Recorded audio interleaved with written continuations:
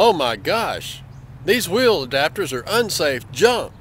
I put a set on my car and one day wheel flew off and took off running down the road. This is what I heard from one of my customers that bought a set of wheel adapters and said, oh, he wants his money back and he wants damages and all this and all that.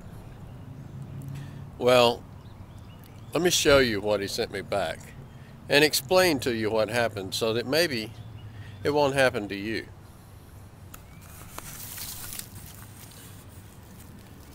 Now here we have a wheel adapter. Okay, it's billet aluminum.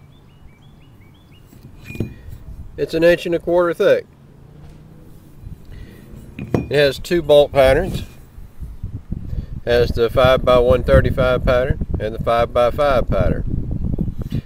You can see here that the 5x135 pattern is the one that he used, which is a Ford Expedition or a Ford F-150 97 to 03.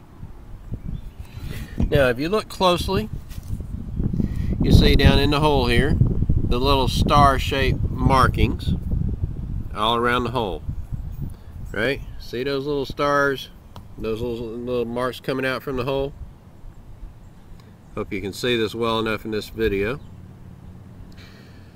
That tells me that he used the factory lug nut, which has a flat bottom washer, which is not a proper lug nut for this adapter.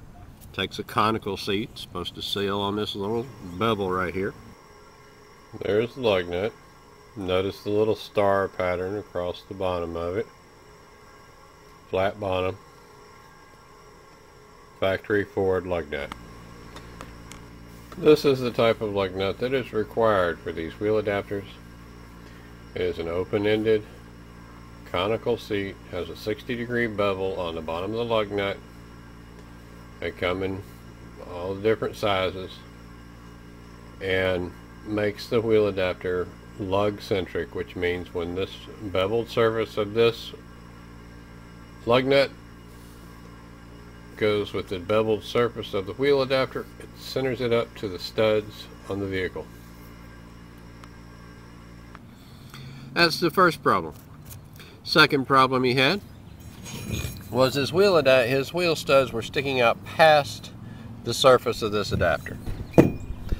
You can see this, I don't know if you can see it on this video well enough, but the face of this adapter is not touched.